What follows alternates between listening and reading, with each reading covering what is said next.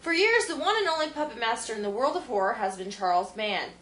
The writer, director, and producer of over 300 movies, including the infamous Puppet Master and Subspecies film series, Charles Band just doesn't stop pushing out his offbeat flicks of terror that have been fan favorites for more than 2 decades. But don't believe me? Here's the guy himself.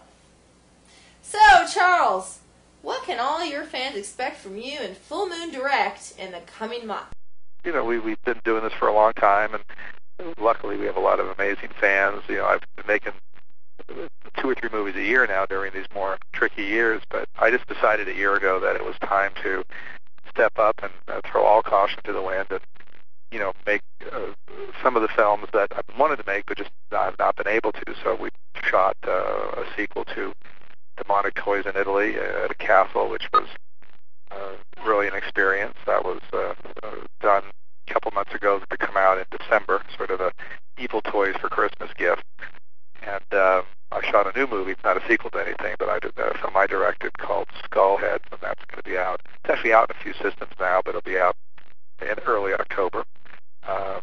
Sort of a haunted castle tale. Very, very happy with the film. Robin Sidney's the lead. She's amazing. And we also just finished shooting, literally just weeks ago, finally after years, a sequel to the 9th sequel, really. The 9th in the series of Puppet Master. It's called Puppet Master: Axis of Evil. And we had to go all the way to China to find the right location where we could get all the production value and build all the sets that we've been, you know, that are required in the script. So David, I mean, I was there, but David Dakota directed the film. David and I go back many years. He's done a lot of films for me, and he directed Puppet Master 3, and I thought he'd be the right guy for this Puppet Master since it also takes place in that same World War II era. And so Dave did a great job. It's in post-production now, and that's going to come out either late January, early February. And then we're back to China in a few weeks, in a week actually, shooting a sequel to a strange little movie we made some years ago called Killjoy. We actually made Killjoy 1 and 2. This is Killjoy 3. A little new spin on it, and I think it's the right time for a crazy, just-off clown movie. And then a little later in the year, we're going to be shooting another Ginger Dead Man film, because that's a strange, you know, but well-received series that we started a few years ago. And that show is, well, part 2 is called Passion of the Crust, so that's strange enough as a subtitle, but this third one is called Ginger Dead Man 3, Saturday Night Cleaver.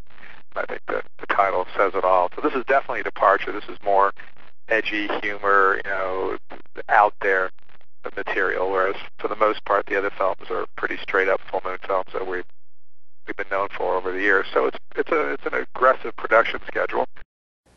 Sounds like it. Man, you are one busy dude. So, another question for you. How has all this the new advances in technology and digital media affected your movie production and distribution? You know, we're so many things going on, but we have definitely geared up to make, produce, and release, in some cases, the sequels to the films we're more well known for. Not easy because they're more ambitious than what I've been making over the last 4 or 5 years, because I'm in a business that ebbs and flows, and you would think with all the technology and all the new amazing systems and download and iTunes, and you know it would be sort of a golden era for people who make small independent films. But the truth of the matter is we're sort of in a transition stage where, you know, a lot of people are still kind of looking at DVDs, but not as many, so DVDs kind of drying up. And even though, you know, if you go to Apple, you can download a movie, most people, you know, don't have the Apple TV or a way to put it on a big screen, so it's not really happening. Wow. Well, now you're doing something special this month. Can you tell us a little bit about the Roadshow? For the 4th year now, back on the road. The whole month of October, I'll be going all over the country, doing 20 cities with the Full Moon Horror Roadshow, which I'm really excited about. It's unique for someone to be able to go out and, do something crazy, and fans show up. And I've made so many movies over, a long time that luckily, it's hard to miss some of them. So this is sort of like a rock and roll band goes on the road. It's probably not too different. We don't have the budget to do a lot of, or buy any media or do anything that would be so cost prohibitive today. So how do you get the word out? How do you keep people excited? And what do you do that's different? Well, the rock and roll band will go out and perform around the country, and I'm kind of doing the same, showing clips from new movies, old movies, telling crazy stories, doing stuff on stage. It's hard to describe the show. It's sort of a demented variety act, but people seem to like it. We get anywhere from, depending on the venue in the city, 200 to 800 people show up, and they certainly have seen the movies over the years. So all this is in the next few months, so it's definitely a busy period. Cool. I know all about Demented. I'm excited about this roadshow. So anyway, it sounds like after all these years, you're still busting your butt to stay creative and fresh and in touch with all your fans. Yeah, you have to. It's the world is just so different. I mean, when I started, none of this existed. You made, a B movie was a B movie because it was on the B side of a double bill. Your picture only played theatrical if you were lucky enough to get it on some screens, a lot of drive-ins, and that was the whole world. There was no internet. There was none of this. There was no accessibility to any entertainment other than whatever they served up on free TV, which, as it relates to genre films, were few and far between. And when you saw them, they were showing late at night and they were cut up. So the fact that today it's just an embarrassment of riches in a way. You can get movies in so many different ways. You can download them and upload them and pay-per-view them and rent them and buy them. And there's just so much that how do you break through? How do you do something different? So luckily, I've got this body of work, and that kind of helps me. And I don't know, maybe I'm a glutton for punishment because 20 cities in 30 days is definitely pretty crazy. But there's great joy in getting out there and meeting a lot of people and seeing people that I've seen before on the road, and people just seem to have a great time. So we never cover our costs. This is just to do something unique and special, and hopefully make people aware of upcoming films, because the ticket price is only $10.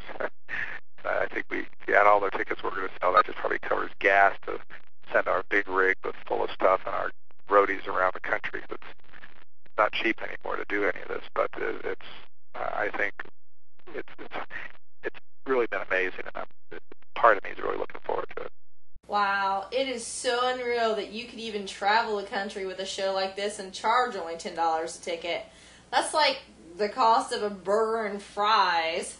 I want people to come and not go, oh man, it's too expensive. I had a lot of people say, Charlie, that's ridiculous, $10, cheaper than a first-run movie. But, it's like a party people come to. These places all are attached to or adjacent to or part of a bar because, drinking's really important as part of the experience. So, people have a drink or two or three and enjoy themselves and watch a crazy show, and I hang out later, and it just becomes, like friends get together. So it's the right sort of thing and the right venue, and there's no other way to do it. I don't know how to do it otherwise. So we'll just get out there and be, trucking around the country.